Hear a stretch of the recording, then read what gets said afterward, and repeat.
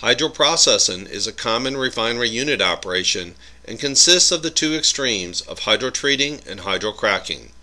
The difference is that hydrocracking is a more severe operation because it cracks the feed material into smaller molecules. On the other hand, hydrotreating simply seeks to remove objectionable materials like sulfur without changing the boiling point of the feed material.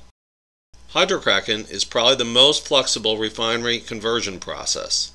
It can process a wide range of feedstocks with conversion levels ranging from mild all the way up to severe. Often it is used to crack a heavy oil into kerosene and diesel material. However, if severe enough, feed material can be cracked all the way down into the naphtha range, which is essentially gasoline.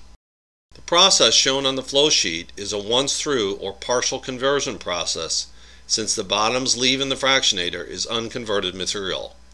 To achieve more significant conversion, a second reactor train would need to be added. In that arrangement, bottoms from the bottoms of the fractionator is recycled to extinction in a second reactor system. Hydrocracking can be a dangerous process unit because the reaction is very exothermic and can lead to a runaway reaction if not controlled properly.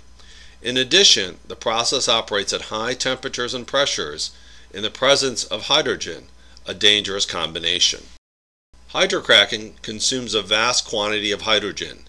Normally, a separate hydrogen unit must supply the additional hydrogen over and above the hydrogen a reformer can normally provide. The process begins when feed material is combined with hydrogen and heated in a furnace before entering the reactor system.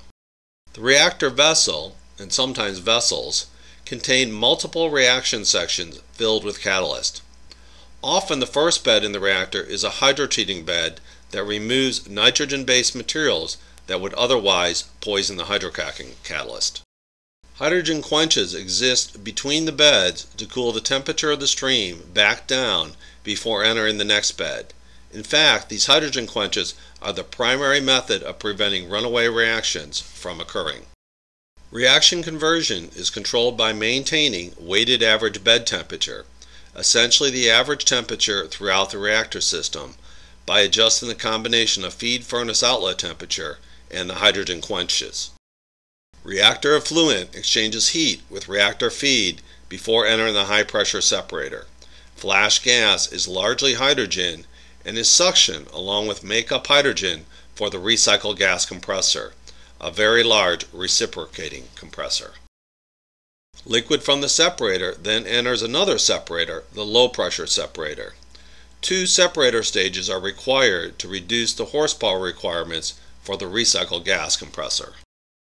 Flash-like gas leaves the low pressure separator to be cleaned up in a gas processing unit. Low pressure separator drum liquid is reheated in a furnace before being fed to an oil fractionator, very similar to a crude unit or FCC main fractionator. The tower has separate draws for lighter gasoline, naphtha, kerosene, diesel, and bottoms. In addition, there are multiple pump rounds to remove heat at various temperature levels. Fractionator overhead's liquid is further fractionated in a debutanizer that separates out light gasoline from LPG material.